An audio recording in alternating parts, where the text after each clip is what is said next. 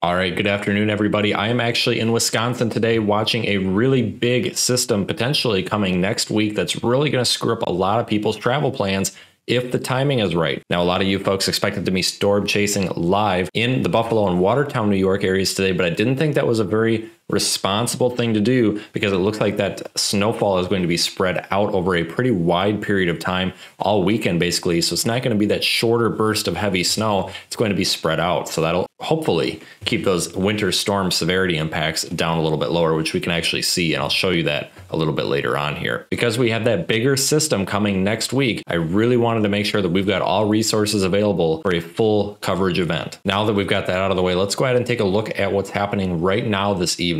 If we go ahead and look at Radar Omega right now, we can actually see that we've got a band of lake effect snow, and that's setting up right here just off of Lake Erie. That's going to be traveling through the Buffalo area here. Even up into the Watertown region here off of Lake Ontario, we should see some more lake effect snow develop here later on this evening. Okay, and if we go ahead and look at the single site radar, this is the Buffalo radar site. So this is a higher resolution version of that MRMS image. You can see we've got this big plume of lake effect snow, and it's training over the same areas. Now, this is a similar area to what we saw a couple of weeks ago with that lake effect snowstorm. However, this area here south of Buffalo got hit the hardest. It looks like today we're actually getting areas in and just north of Buffalo really getting hammered with that lake effect snow already. And if we go ahead and look at the Montague radar site here, we've got our Watertown event already happening. Areas along Interstate 81 here are going to get dumped on. Let's talk about snow totals while we're at that, by the way. The National Weather Service snowfall total maps are showing anywhere around 6 to 8 inches down near Dunkirk, 4 to 6 inches in Buffalo. Now that's through tonight. Now on Sunday, it looks like another additional up to a foot, potentially up to maybe 18 inches on top of that are going to fall in the Watertown area.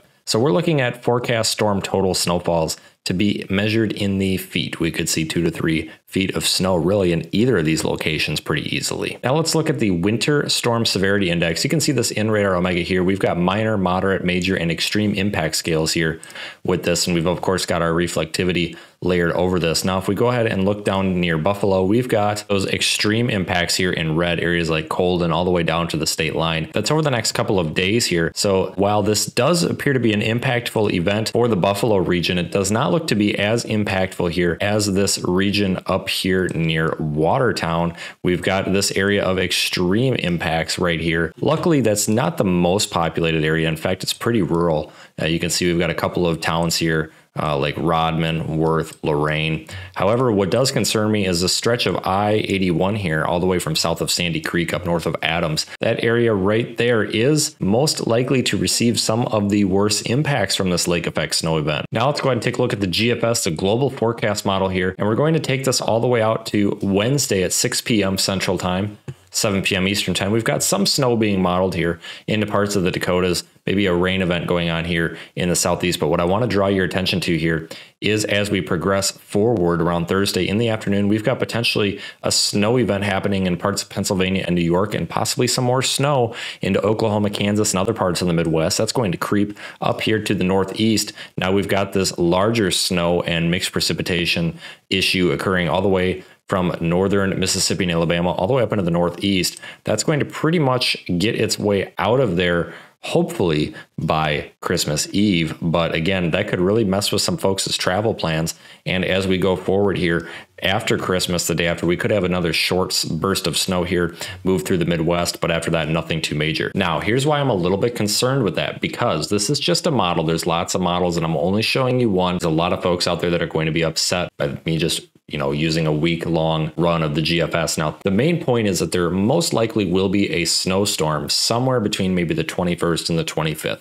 I'm really thinking the 23rd, maybe even into the 24th are going to be the big days, but I would expect a live storm chase probably on the 22nd and the 23rd, 22nd getting ready and possibly the 23rd being a snow chase. Where? I don't know. It could be anywhere from the Midwest to the Northeast. Some models have been back and forth a couple of times. So the key message really is pay attention to local forecasts. It's going to be really cold. We're going to have freezing temperatures all over the United States next week. In fact, look at this. We've got negative temperatures here at the surface all the way down here into parts of Arkansas, even parts of Louisiana along the Gulf Coast here.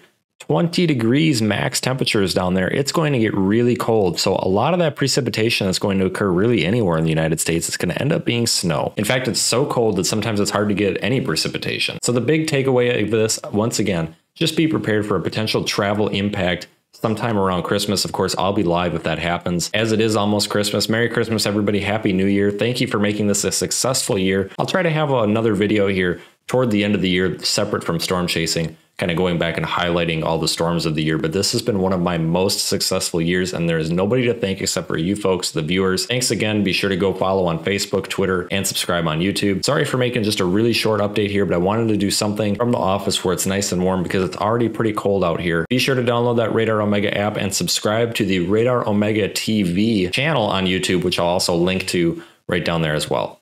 Have a good afternoon, everybody, and I will see you here in the next couple of days.